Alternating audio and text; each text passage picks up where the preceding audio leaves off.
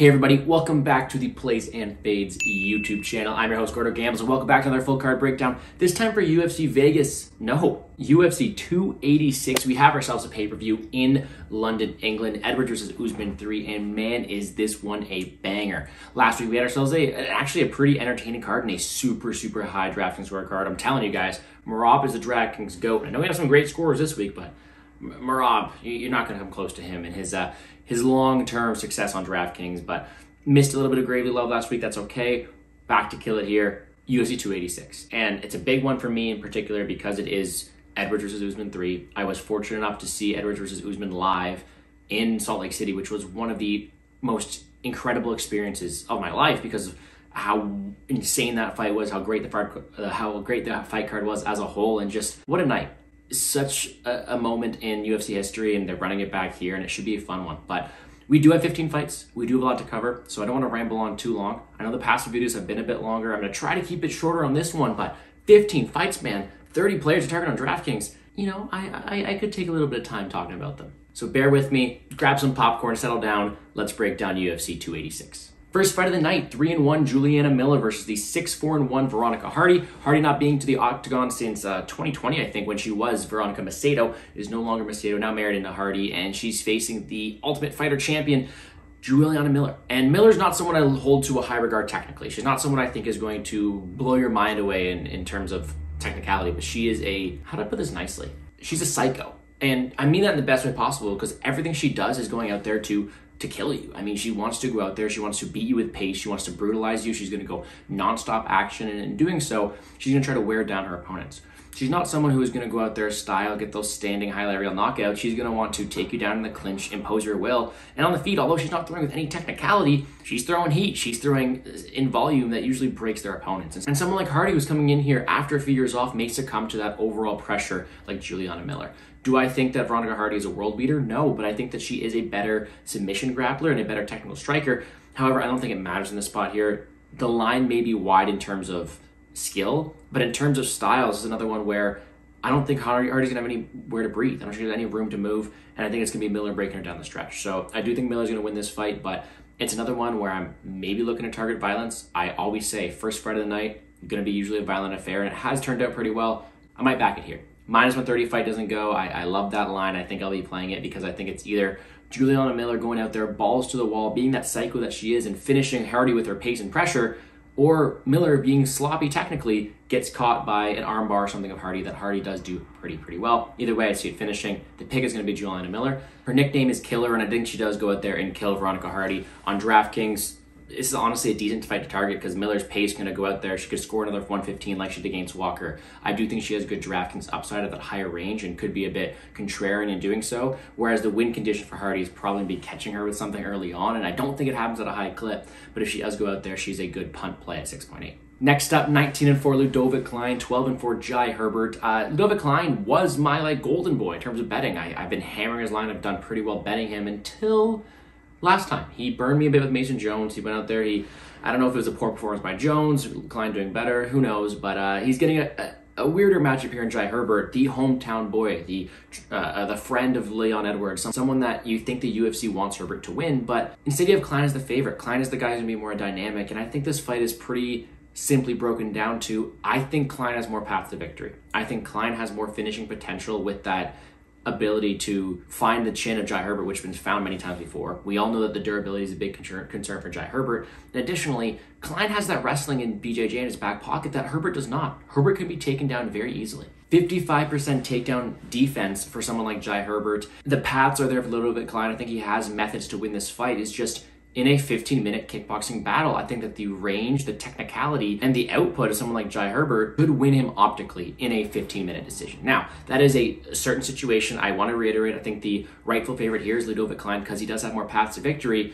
I'm just saying I don't know how much involvement I want on Klein as a huge favorite because stylistically, we know he's okay to go out there and stand and bang. I don't know if that gives him the best opportunity to win this fight. I would like to see Klein go to his takedowns, close the range, get into the clinch. In doing so, he could look like a hindsight favorite. It's just, I don't know how much of a financial involvement I want until I see that. Instead, maybe looking towards play the Klein finish only. Klein's been decently durable, and sure, he was finished in one of his UFC losses, but that was against a pace train Landwehr that Herbert definitely is not. I think that more finish equity lands on the Klein side because Herbert's chin is deteriorating. I think that could be a way of looking at it. DraftKings wise, I'm not a big fan of Herbert on DraftKings. I mean, he put up 64 points in his last decision win, and I think that's kind of the path to victory for him in this spot, so not one I want too much involvement in. Klein could have some good upside, being at a lower salary, having that wrestling in his back pocket, having that finish equity. But there are so many good plays on this slate, it's not one I'm running to go roster right away. Speaking of keeping things short, I can definitely keep this one short. Joanne Wood, 15-8, Luana Carolina, 8-3. Not a fight I want too much of a financial investment on, not a good DraftKings target. Sure, Luana Carolina could be a decent contrarian play at 7.6 because you have someone in Joanne Wood who, although she was facing the higher echelon of competition, hasn't looked good, has been deteriorating. To me, it's just a simple sit back and watch fight just to gauge where Joanne Wood is at this point of her career. I think Joanne Wood has the better level of competition, has more tools to get this done. However, if she shows that same poor takedown and submission defense that she has, Carolina could have that opportunity to hop on the back and cause some problems there. So again, pass fight, slight GPP upside to Carolina at such a dog price tag. Let's get to some fun ones here. 9-1 Jake Hadley, 14-6 Malcolm Gordon. Malcolm Gordon, we share the same name. We're both Gordons. We're both Canadian. Do we look the same? No. Do we weigh the same? No, definitely not. And do we have the same chin issues? Well, I'd hope not. I haven't really been sucker punched too often, especially off the ice. But that's really been the problem for Malcolm Gordon. Is he a guy who has durability issue? He doesn't have the best striking. To me and to many others, he is purely a jiu-jitsu guy. A guy who can go out there, snap Dennis Bondar's arm, control Figueiredo, but also succumb to these power punchers and be out-wrestled, be out-damaged, be out-struck. And this is kind of a tough match for him here because Jake Hadley, 9-1, a guy who is a very, very good foundational technical striker and wrestler, a guy who's very, very well-rounded, has a lot of tools in many areas. He was a young fighter from the area they're looking to promote. I think this is a spot for Jake Hadley to go out there and get right. Sure, he's come off a nice performance against Candelario, but a lot of people remember him for dropping the ball against Nascimento. I think this is a get-right spot for him to see where he is, because I think Malcolm Gordon's path to victory here is to finish Jake Hadley. And I'm not saying it's out of the question, it's just on the feet. In the wrestling exchanges, Jake Hadley's going to have the advantage. This is a good violent bet in my opinion, but also a good DraftKings target. Because Malcolm Gordon's path to victory is a finish. We all know that. He's a guy who likes to go out there and submit his opponents. I think that's the only way he's beating Hadley. I don't think he has decision equity or knockout equity. It's submission. So at 6.9K, there's some good volatility because he put up 102 when he pulled off that fluke submission against Bondar. You have to think that's his path to victory again. Other side of things, Malcolm Gordon's been finished in all 6 of his losses, 100% loss by finish rate, however you want to say it, and I think that's another path to victory for Hadley. Hadley is expensive at 9.3, but I do think he scores well in a win. Another good high-end target there in Jake Hadley. So the pick is going to be Jake Hadley. I think he uses his striking to keep distance and piece up Gordon from range until finding that kill shot. He'll just have to mind his P's and Q's if there's any grappling involved. Next up, 7-0 Christian Duncan. Not Chris Duncan. There's another one coming up. Don't be fooled. Christian Leroy Duncan, 7-0, 12-3 Dusko Todorovic. Dusko, heartbreaker to me. I mean, he beat Maki Pitolo, my boy. He let that right fight go over 1.5. This guy's just hard to read. I think he has power. I think he has decent technical ability on the feet, but he has no defense. This guy is all gas, no breaks. He has that tall man defense where he just goes like this, and he can be clipped just like Punahele Soriano did to him back in 2021. I think he has some wrestling upside in this spot where he did go out there, shoot 2 takedowns against Nojaquani, get that takedown and early submission against Pitolo. I think he has that in his back pocket. But in this matchup, I think he's going to be completely outstruck and out-athleticismed, if that's a way of putting it here, by Christian Leroy Duncan, who is, although he's making his debut, is a guy who's just been electrifying on the regional scene. Flying knees, insane knockouts. Duncan has that same athleticism and offensive prowess that Dusko has. He just has that additional defense and that additional durability that I don't think Todorovic has here. So I think the guy who's going to be stronger in the clinch exchanges, the guy who's going to have more output coming from different angles on the feet, and the guy who's going to win more optics as well as have more durability is going to be Christian Leroy Duncan. I'm not saying it's out of the equation for Dusko to have a more patient game and utilize his powerful shots from the outside. I'm just saying it's not a likely outcome. I do think Christian Leroy Duncan wins this fight at a very high clip and is a decent mid-range option here on DraftKings due to that finish ability he has over Dusko in the spot. This next one's a fun one too. Leron Murphy, 11-0-1. Gabriel Santos making his debut, 10-0. And like I said, debut short notice, that seems to be the question here because I think Gabriel Santos doing his tape really impressed me. I think he's a guy who has very good foundational skills and has a good ability to mix it up wherever it goes. But it's coming out of short notice. Facing the hometown guy, Leron Murphy, who we've seen fight against adversity, have wins in the UFC, have very good success, and being a guy who's never lost inside the octagon, that's a very, very tall task for your debut. I think that Gabriel Santos has a decent future here. I think he has the grappling upside here because I do think Leron Murphy can be taken down, can be controlled, but he's gonna have to watch out because I think on the feet, Leron Murphy's gonna be the more dynamic striker. I think he's gonna be the guy who's gonna have the ability to win minutes as well optically on the feet. And of course, you can throw in the whole hometown judging thing there as well. I think the more dangerous guy on the feet is going to be Murphy, and I think he has a decent enough scrambles to avoid that takedown upside of Gabriel Santos. If we add in probably the cardio advantage I think Murphy has here as well, I think he is the rightful favorite. Being at this fight is so close in salary at 8.3 and 7.9, it is a fight I'm looking to target. I do think Murphy wins a good chunk of the time. For that reason, I kind of leaning towards him at 8.3. I don't know if he gets Santos out of there, so he's not maybe the best target, especially considering that Klein, O'Neal, and Morales are around him. But I think Santos at 7.9 is probably a better GPP play. I know I picked Murphy to win this fight, but the path to victory for Santos is takedowns and control time, something that's going to score very well. At 7.9, he is a very, very good contrarian and GPP play, although I am picking Leron Murphy to win. Moving on up, Muhammad Mokaev, 8-0, 14-2, Jafel Filho. And Mokaev is set up for success once again, 9.7. The guy averages 122 across his 3 UFC wins so far, scoring above 119 in all 3 of them. This kid is the goods. He has a very, very good wrestling foundation. He has decent striking on the feet as well. And he's got a good finishing game. And against a guy in Filho who is making his UFC debut, I think Filho makes too many foundational errors. I think Filho puts his head in some precarious situations, and I think that he is just overall slower to all of these wrestling exchanges that I think Mokaev is going to have the edge in. Yes, this line is super wide. It's hard to play it, but I do think it's warranted. I think Mokaev could look hindsight minus 1,000 in this spot with his takedown upside finish ability and the ability to just stifle that offense Filho has. I think Filo's a good hammer, not the best nail, and I think we're going to find that out here on Saturday. 9.7 for Mokaev. He's like Bautista last week. He should win. He should score very well, but considering all the people around him, can he make the optimal lineup? It's hard because there are so many good scorers this week. It's tough to get to someone like Muhammad Mokaev, although I'll be trying my best to. He's a good cash play, and if you have the salary for him, he's definitely going to go out there and score around that 115, 120 mark like he's been doing all along. Next up, 10-1-1, Sam Patterson, 6-0, Yanel Ashmov. And Sam Patterson is a guy I am going to be fading eventually. Let's put that out there. He's not very impressive to me. He's not the best minute winner. He's not the best defensive wrestler. He's not the best optically. But what this guy is he is a huge dude for this weight division. He's 6'3". He's going to have a 6-inch height advantage here in the spot against Yanel. And although I don't think he's going to do too good against the higher echelon of the division, I don't think he should be hyped up as much as he is Ashmos the guy to really expose that? Because sure, Patterson has good foundations. He has some good technical striking. He has a very, very good offensive jiu-jitsu game with a very good guillotine. And that range is going to be hard to get around for anybody. At 6-0, we haven't seen that much from Ashmos. We haven't seen enough that tells us that he's going to go out there and stifle that offensive Patterson. But what we have seen from the style of Yanel Ashmos is a guy who's going to go out there and grind you and look to wrestle you, push up against the cage, win minutes. And I think that he could be the minute winner in this spot. Yes, if this was 50-50, of course I would hammer Sam Patterson because he has that range, he has that finish ability in the spot. But should this line be that wide? Is there not a path to victory where Ashmos goes out there, pushes him against the cage, grinds out Patterson, makes this a dirty, sloppy fight, and doesn't let him get off in his game?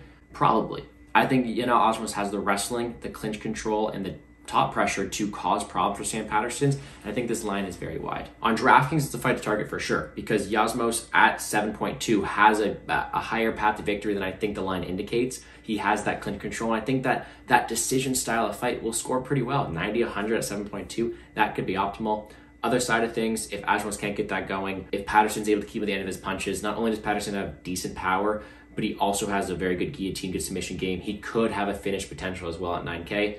a fight I want to target as a whole, but I am leaning towards some dog ownership in Ashmov. Time for the second Chris Duncan now. Chris Duncan, not Christian. Chris Duncan is 9-1, Omar Morales 11-3, and my first thought when I finished my tape was if Omar Morales doesn't get starched by Eurosmetic last time, he's minus 300 in this fight. And I think the main reason why he's not is because people think he has this deficiency, this chin deficiency, and he can't absorb damage. And against a guy like Chris Duncan, that is something to be wary about, because I think Chris Duncan is all gas, no brakes. All he has is just bombs in his hands. Not the best defensive wrestler, not the best defensive anything, because he can get hit by anything.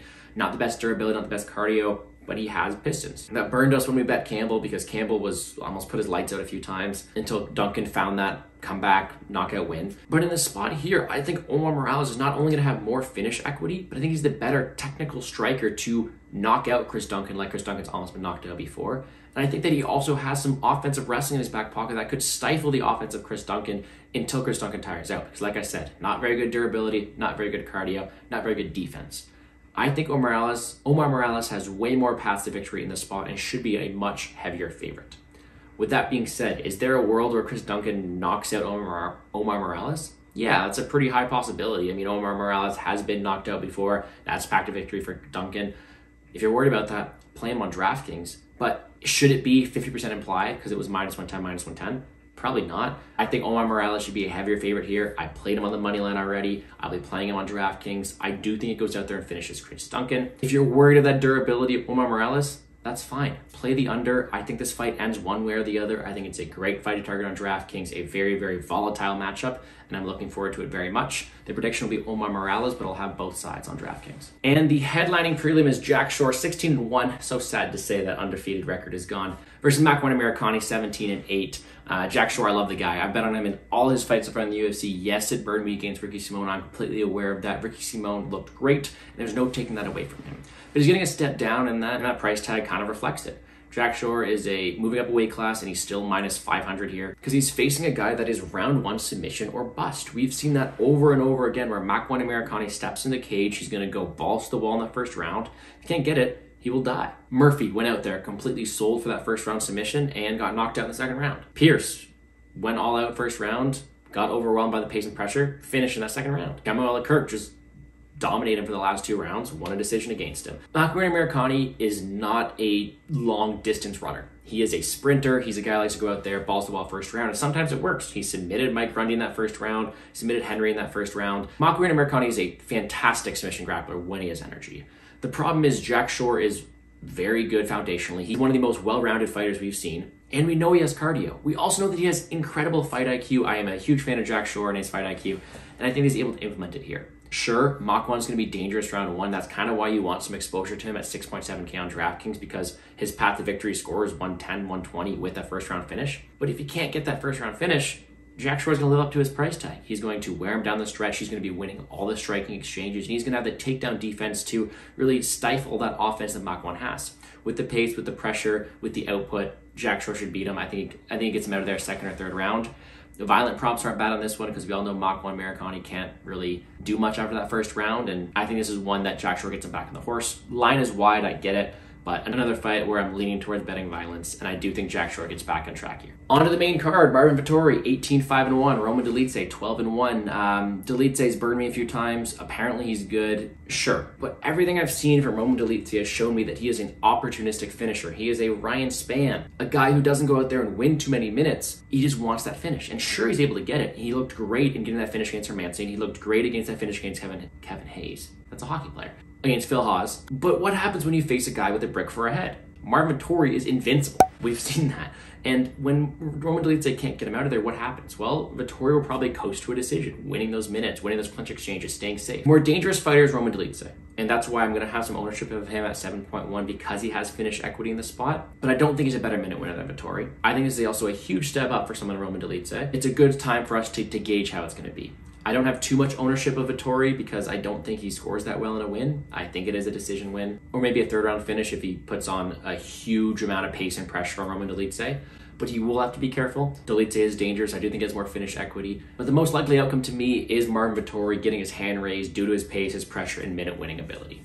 Another one of my favorite fighters, 9-0 Casey O'Neill, 29-1 Jennifer Maia. Just like Jack Shore, I bet on Casey O'Neill every single one of her fights, and she has not done me wrong yet. She's done great. However, not only is she getting a step up in competition, she's coming off an ACL reconstruction. That's never a good look. I don't think it's too wise to go in 3-4 units deep on her. I think she has a style that causes problem for Maia. I think she has good pace, pressure, foundations, and I think she's able to take down Maia, stifle that BJJ that Maia has, and score pretty well on DraftKings in the process. Casey O'Neill is one of the best DraftKings scorer up there with Marab because in 4 fights she averages 125 points. I mean, she's a very, very talented DraftKings player.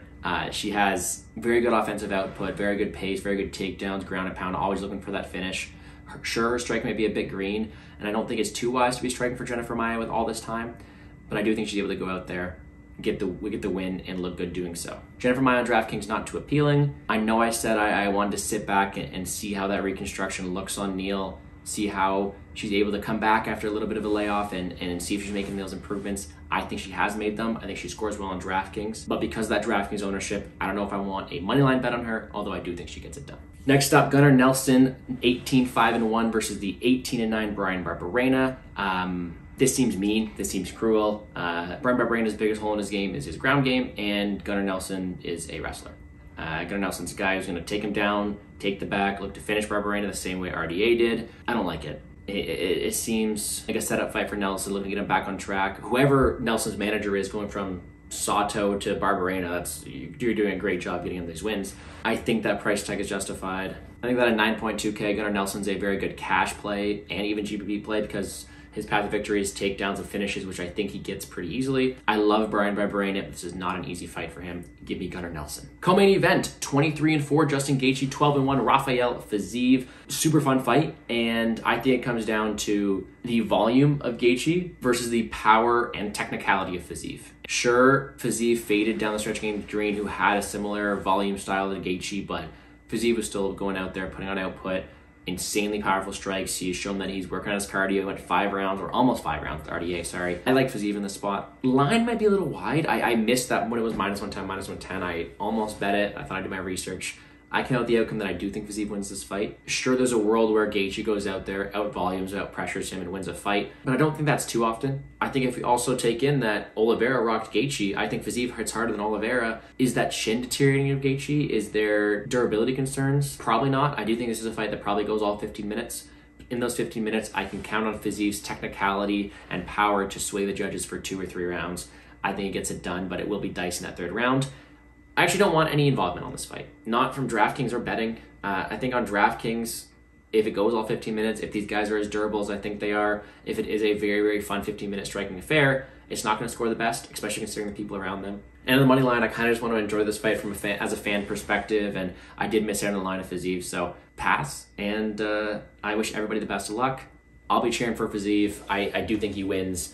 However, just going to sit back and enjoy. And last but not least, Leon Edwards, 20-3, Kamaru Usman, 20-2. Redemption for Kamaru Usman after what was one of the greatest comebacks of all time. One of the greatest storylines in UFC history. I talk about it all the time, the fact that I was lucky enough to be there, but it was one of the coolest things I've ever seen. I mean, let's not forget that Usman was coasting to a decision win there. He was minus 10,000, I think, at the end of the 4th. Fans were leaving. People literally right beside my dad and I at that fight got up and left. And I think that puts into perspective how much Usman was dominating. And although Leon Edwards went out there, landed that high kick, got that knockout win, he wasn't winning. And he didn't look good in rounds 2, 3, 4. He was getting dominated. That's a fight I bet on Leon Edwards. And that's a fight I had him on DraftKings. But let's not forget that even in a loss, Kamaru Usman put up 98 points. I think Usman is a rightful favorite, and I'll put it that way, because as the champ, Edwards now has this expectation. He's no longer got that huge underdog story. He's there defending the belt. Usman is hungry. He's going in there for another win. He had it in the palm of his hand, and he lost it. I understand the narrative that Usman is getting older, his knees are weak, but that didn't show last time. There, in person, you saw Usman dominate Edwards in rounds 2, 3, 4, and in round 5, really.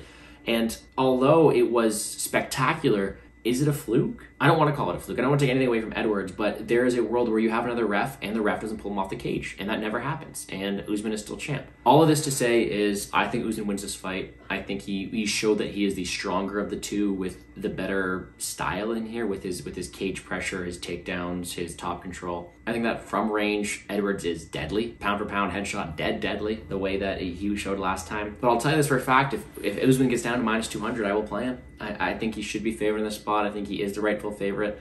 But all betting line aside, DraftKings-wide, this is a fight you want to target. Like I said, Usman put up 98 points last time in a loss. If he won that fight, he was going to put up almost 130. I think that people are loving Edwards this week, and I get him as an underdog price tag. I'll probably have some ownership of him too. But at 8.9, I do think that win for Edwards shifts a bit of the ownership over to him. I think it allows Usman to be that a tad bit under-owned here, and I think that I will be taking advantage of it. I will have a lot of Usman this week. I do think he goes out there, reclaims his belt, even though I will admit I am cheering for Leon Edwards. But that's going to do it for me here on the Plays and Fades YouTube channel. Broke down 15 fights. I know I spoke too much. A lot of talking recently the past 3 weeks, longer videos, but card like this, you kind of have to do it. Before I leave though, let me leave you guys with my quick picks.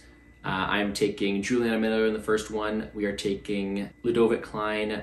I might actually take Luana Carolina in this next one. But I do think Joanne Wood's fought the better level of competition. Give me Joanne Wood. Jake Hadley, Christian Leroy Duncan, Lerone Murphy, Muhammad Mokaev, Sam Patterson, although I think it's close, Omar Morales, Jack Shore, Marvin Vettori, Casey O'Neill, Gunnar Nelson, Rafael Fiziev, and Kamaru Usman. On DraftKings, I'm targeting that main event. I'm targeting that Duncan versus Morales fight. Casey O'Neill and Mokaev are great DraftKings scorers. I think Ashmov is a very, very live dog, but I will have some ownership of that Patterson fight as a whole. And finally, both that Hardy Miller and Gordon Hadley fights are decent fights to target as a whole as well. That's going to do it for me here on the Plays and Fades YouTube channel. If you have any questions, feel free to comment them down below or DM me on Twitter at GamblesGordo. We'll be posting my bets this weekend, probably Friday night, considering this card is so early. So I wish everybody the best of luck. I hope everybody enjoys the card, and let's make some money, guys.